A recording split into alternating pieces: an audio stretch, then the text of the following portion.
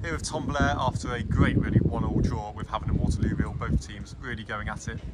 What's your perspective from it? How do you find it? I think it was a good game for the neutral, definitely. From our point of view, we're obviously disappointed in the changing room after the game.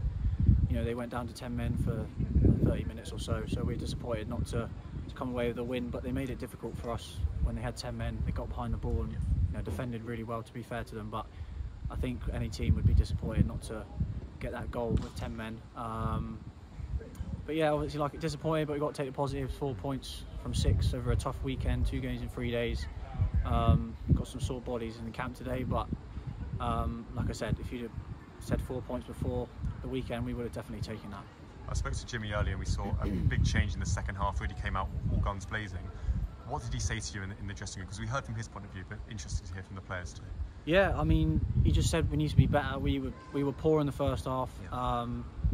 Credit to them, they did make it hard for us. They pressed with intensity, they were aggressive all over the pitch, they were tight. But we needed to find the areas which they were lacking in numbers, and like I said, like you said, the tempo was poor. And I think first 10 minutes of the first half, second half, sorry, we did that, which is why we scored the goal so quickly. But then I think when they went to 10 men, we did drop again in tempo, which suited them because they were just able to shuffle side to side and stop us, getting into areas where we wanted to. But yeah, I think it was just the tempo was poor, but I think we eradicated that second half. You're a few weeks now into your time at AFC Totton. How have you found it compared to the previous clubs you've been at? Yeah, I'm really enjoying it. Honestly, it doesn't feel like a step down from where I was previously at Dorking. The facilities we have at Totton, the players, the staff, everything is set up for us to get promoted out of this league, which is obviously our one goal. So yeah, I'm really enjoying it. The players are great, the gaffer's good. Obviously we've got the likes of James Beattie and Charlie Austin, which is great for the lads experience-wise. And we should be there or thereabouts, hopefully, if we do everything right come the end of the season. Yeah. And Havant Waterlooville as well, your ex-club. How have you found it coming back here? Can we read anything into the celebration at all?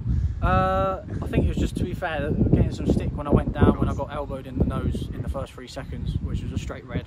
But to be fair, the lino just didn't see it. But yeah, I got some stick on the floor when I was there. But it's natural. I think when you come to any old club, you're going to get a bit of stick. But I think it was a friendly banter. I've seen a few fans after the game and had some laughs with them. So yeah, nothing really to read into it. I think emotions sometimes take over when you score. Yeah. So no hard feelings really? Oh no, not at all. I enjoyed my time here. Left on good terms, and I wish them all the best. Hopefully, we'd like to think that both teams will be right up there come the end of the season. So best of luck to them. Yeah, I was saying to Jimmy as well earlier, we've had a difficult run of games really on paper. You look at Walton, Hersham, Hungerford, even Havant Waterlooville, all expected to be up there. But now we look forward to the FA Cup against Westbury United, a different kind of affair. Yeah. What are you hoping for? I think just keep going. Play the next game. That's all we got to do. Not get too ahead of ourselves. Like you said, when we got the fixtures when they came out, we thought that's going to be a tough run, and to take the points that we have from them so far is obviously positive. But we can't stop. We've got to keep going. Be ruthless. Westbury will be hard to break down. Probably similar like second half today. They'll get back in their shape and make it hard for us. So we've got to find ways to get around them and get the victory. But yeah, we're looking forward to it. Like I said, next game as it comes really. Cheers for your time. No problem. Thank you.